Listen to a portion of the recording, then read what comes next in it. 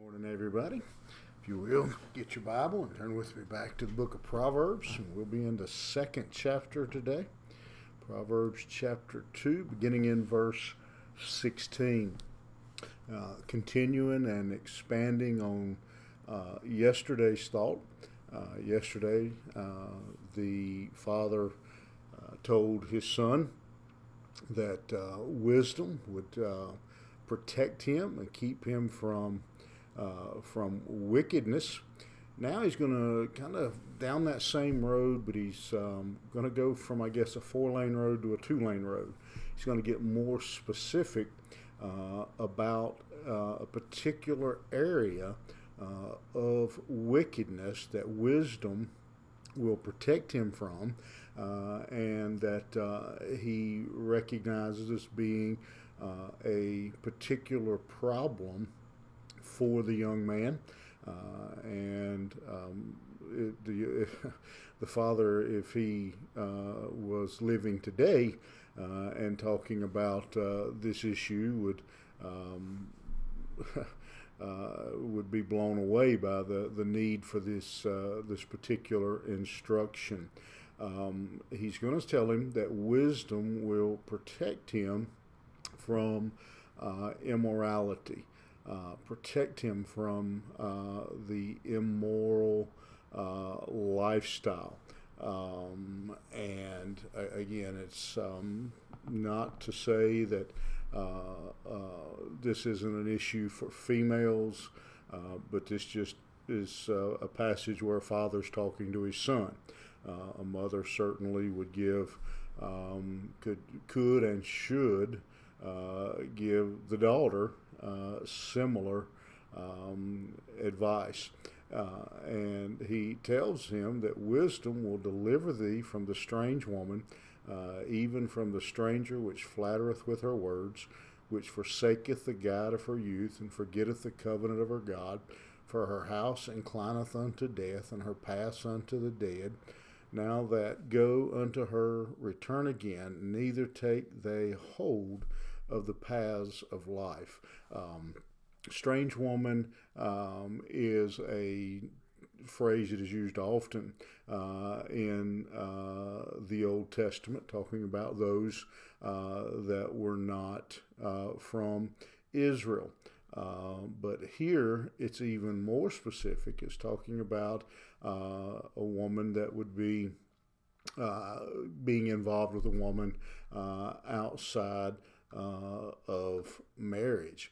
And he says wisdom will help that young man to be able to understand and not be swayed by the stranger that flattereth with her words, to be able to tell that the words of flattery, to be able to disregard those, and not forsake the guide of youth, and to be cautious in that area of being careful of immorality.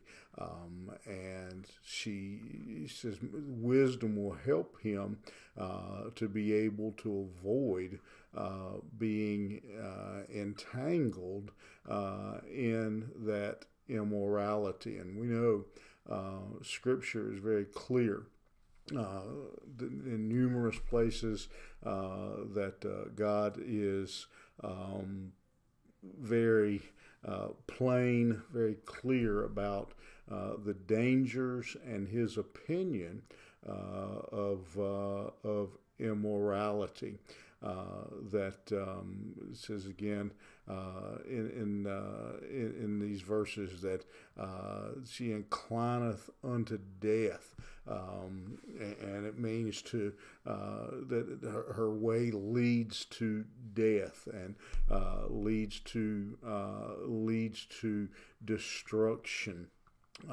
Is the end result the immorality that is described here.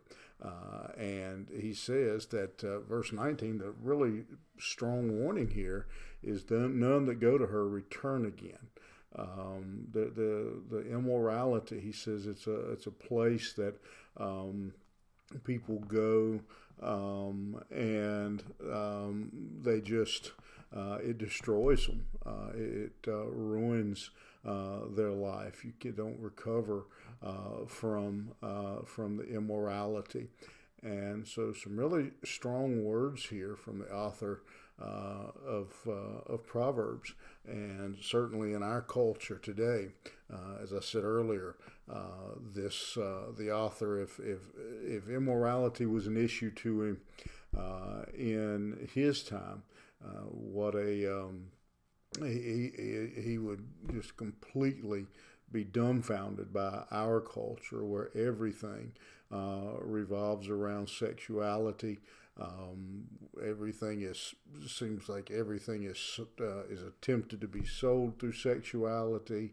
The dress or the lack of dress that we see out in public is just a major stumbling block for so many people. And so he's warning us about the danger of immorality. And there's really very little explanation that I need to put on top of that. It's very clear, his warning that we should seek the wisdom of God so that we avoid immorality. And we look at that and we think, well, yeah, the young man does need to hear that.